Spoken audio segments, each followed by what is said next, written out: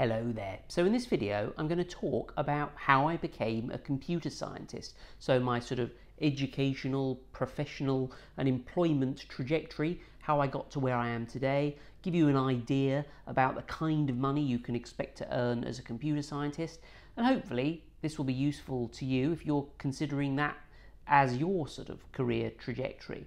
So firstly, computers. There's always been a computer in my family household for as long as I can remember. My dad's had Amigas and a DX266 computer, and I remember kind of looking up at his computer desk, and apparently he remembers this child's hand kind of rising up above the desk trying to touch the keys on the keyboard. Slightly later on, I remember consciously thinking, how does he know what to type into the computer? You know, starting a game and typing like setup or typing the executable name.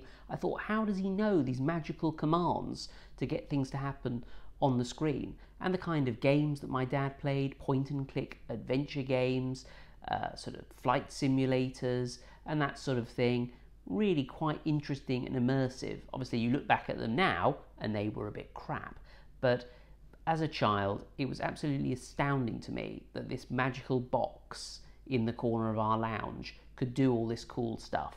So I loved computers. And at about the age of 12, I managed to sort of convince my parents to buy me a computer. Well, buy the parts for a computer. So I think I bought the motherboard, and then I think 6 months later I went into the city centre on a bus and spent all my savings on an AMD processor.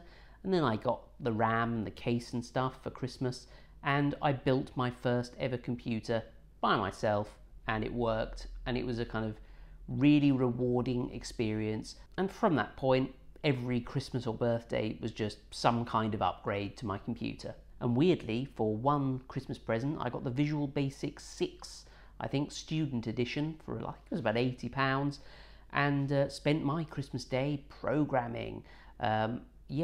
Bit of an odd child really, but it was clear I liked programming, I liked computers, and it was probably going to feature in some way in my future career. So getting on to sort of education, I did a GNVQ in ICT, so Information Communication Technology. GNVQ, at the level I did it, I think it was worth something like 4 GCSEs. This is probably where it's worth mentioning a distinction between computing and IT.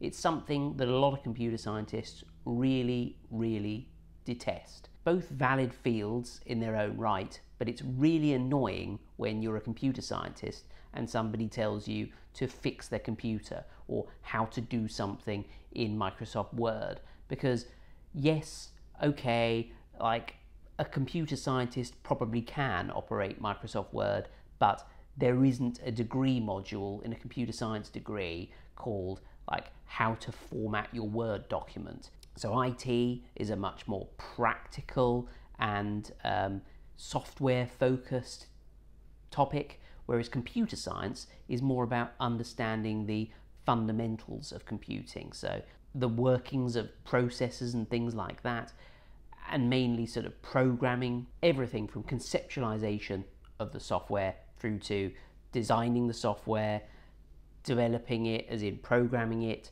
testing it, you know, every step of the way. And lots of different fields in computer science, including networks, data structures, speech processing. I mean, literally there are huge distinct areas of computing, and you can find somebody who knows something about one and nothing about any of the others.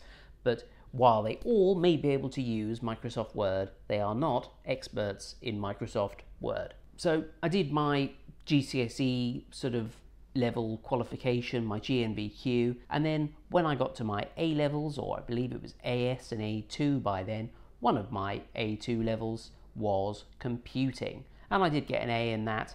And I didn't revise for the exam because I knew enough about computing to pass it. That sounds a little bit boastful, doesn't it? But you get an idea of what you're good at if you don't have to put any effort in and you still get a good mark. I also got another high mark in electronics. I actually did 4 A levels, And then I also did maths and physics, and I did all right in those. At that point, you then have to decide what you're going to do next. Do you go out into the world of work, or do you go to university? Well, I decided to go to university because really, if you want to be competitive and get the better jobs, generally you need a degree. Now, there are exceptions, and some very talented people start businesses or work their way up through existing companies, but for the majority of people, you kind of need a degree. So then you have to decide what you're going to do, and there were a number of things on the table for me, believe it or not just computing. I thought about studying law. It really goes to show how difficult it is to make a decision as a 17-year-old about a decision that will affect the rest of your life, because I decided not to do law because I thought it would involve a lot of writing. Now, that is a ridiculous generalization that changed the entire trajectory of my life. I think there are sort of formative experiences at school where you think, oh, I'm not very good at writing long passages of text, so I wouldn't be a good lawyer. Yeah, I decided not to do law. Now, actually, one of my other best subjects was French. I didn't see what I could do other than be like a translator or something. Again, generalizations and preconceptions, so I decided not to do it, and I decided to stick to the thing that obviously I had shown aptitude to up to that point. So I decided to do computing. I went to university, studied a BSc honours in computer science and electronics, but mainly I learned to program properly, initially in Java and then later I think in C++, although do I use either of those today? No. And I also learned about internet communications. You had to design your own version of Skype and implement the different protocols, I think UDP and TCP or something. I can't remember, it was a few years ago now. There was a unit where you looked at the kind of technology underlying search engines, how they actually mine information from documents on the internet and structure those and create a system where you can put in some kind of query and get some kind of ranked list of relevance back. That was quite an interesting module. I also did compulsory sort of maths modules. I think one of the interesting things actually is that I embarked upon an electronics degree and quickly realised that a lot of my friends were designing 2D and 3D computer games and really enjoying it, burning the candle at both ends, but really producing some amazing things, and I was a little bit jealous about that. Now, one of the great things about university is you get these things called like free choice modules, so you can do some of these additional modules. So I chose to do 2D computer graphics and made a kind of Star Trek style game. So you get a bit of freedom there, but you learn lots of different areas of computer science during a computer science degree, and it's those experiences that really allow you to choose your future direction. You see what appeals to you and what you're good at, and then you can kind of hone your future module choices and ultimately your career choices. So towards the end of my undergraduate degree, I had to decide what to do again, stay in education or go into the world of work, and I essentially decided to put that off a little bit, and I was going to study a master's in computer science. Just to stay at the university for another year before going out to find a job. A guy who I really respect, who was my supervisor for a third year project, a great chap, he suggested to me, well, have you thought about applying for a PhD? And I kind of thought, well, no.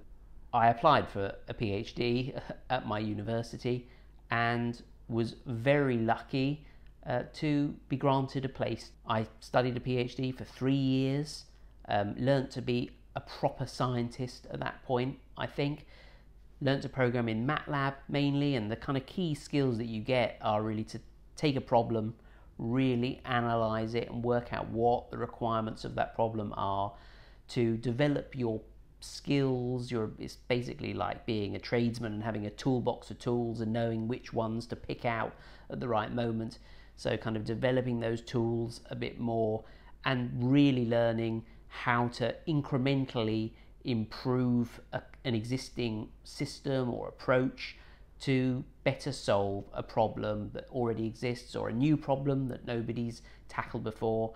And ultimately, as a scientist, you then have to write up your discoveries in an academic way and present them at conferences, publish them in journals, that sort of thing. That's essentially what the basic scientist does at a university. And there are other things as well, like dealing with failure. So not everything you do works. It's not a linear trajectory from just choosing how to attack a problem and getting a result out at the end of it. There are loads of things that I'm probably missing out, but I can see this video is going to be a long one, so I'll try and keep it brief. My PhD was a bit of a dream, really, a new area that nobody had seemingly worked in. My supervisor was great, had a really good time. You hear a lot of conflicting stories. A lot of people really hate their PhD, say it's the worst and the hardest time of their life. I would say it was the most enjoyable time in my academic studies. So I did my PhD, I passed it, and again I was confronted with this decision. Do you now go out into industry or stay in academia? So up to this point, I'll tell you how much I was earning because I don't really care. It was that long ago. I was earning about £12,000 a year, tax-free, as a student. And this is something that surprises a lot of people, but a lot of PhD places are funded, so you get what's called a stipend that is tax-free. That's pretty reasonable, and actually probably not that different after tax and all that sort of stuff to what you would earn in your first computer science job anyway, if you've just gone straight from an undergraduate degree. So from then, as you know, is often the case in life, I drifted into something. I basically drifted into academia because I didn't have a job lined up, but there was a little bit of money available to continue doing my PhD research, to basically just carry it on for 6 months. So I did that and thought, well, maybe I should go and find a job. At that point, I was earning about £24,000 a year. And then following that, I asked around my computing department to see if anybody had any money. I'm surprised, but it did actually work. There were people in my department who had some money, and I was employed then in that job for about 6 years. It was in a completely different area to what I'd studied in my PhD, but again, my toolbox of tools was directly applicable to that new post, even down to the programming languages that I was using in the new job. So I decided to do that, and I was earning about 30 grand a year for a while at the beginning of that. So just to give you a kind of broad range here, if you're a scientist, an early scientist, you're going to earn somewhere between 24 and about 40 grand. That is essentially it. If you then get promoted to lecturer, some lecturers don't earn as much as this, but a lecturer will typically earn from about 40 grand to about 50 grand. Senior lecturer, 50 grand to 60 grand. Professor, 60 grand to 70 grand. If you are very kind of good in your area, or you negotiate with your employer, you can earn more than that. There are professors who earn a lot more than 70 grand. And not only that, but you don't know what these people are doing in their spare time as well. I mean, Professor Richard Dawkins, he's got books and things and TV appearances. He's not earning 70 grand. I can promise you that much. So that's typically what they earn. Now, I'm still a scientist, and who knows what the future will hold, because one of the problems of being a researcher, like I am, is that you're typically on a short-term contract. And you know the situation there. I've got about 4 months remaining. Things have a way of working out ultimately in the end, but if things don't work out, then I'll have to look for a job in industry, perhaps. Now, typically in industry, you can earn a lot more than you earn in academia. I'd say probably on average for a sort of general job about 10 grand more. But then as you get really specialised, you know, there are people that allegedly, obviously there's a lot of BS that goes around, but there are people who earn sort of 80 and 90 grand doing very specialised things. And, you know, there are big companies, Google and Apple obviously spring to mind. I've got friends that have gone to work at those big companies and they earn a lot of money. You know, we're talking hundreds of thousands of dollars. Now, it doesn't appeal to me. The money does, obviously, but I am not the sort of person to up sticks and move to another country. I am firmly rooted in my city. I have a house, I have a mortgage, I have a family, I have my girlfriend. I have no intention of moving to another country. But anyway, that's where I've ended up. I'm a scientist, and I'm at a bit of an odd juncture in my career at the moment because I've been a scientist for quite a long time, and there is a stigma attached to that. I really need to think now about which direction my career is going to go into, but that wasn't the purpose of this video, to tell you that I'm lost. The purpose of the video was to show you how I got to be a computer scientist and the twists and turns in getting to this point. Anyway, I'm sure some of you might have questions about me and how I got to this point and things that I've missed out in the video. Please do leave them down below and I will do my best to answer them, because I know some of you might be looking to start a career as a computer scientist. You might currently be starting your academic career, or you might be later on in life and thinking about a change. I'm happy to try and answer your questions if you have any. My Patreons are scrolling down the screen now. Thank you very much for your support. I'd also like to thank George Foot and Magnanimous Meg, who give me very generous donations. Thank you very much. Do subscribe if you enjoy my videos, and I shall see you next time for another one.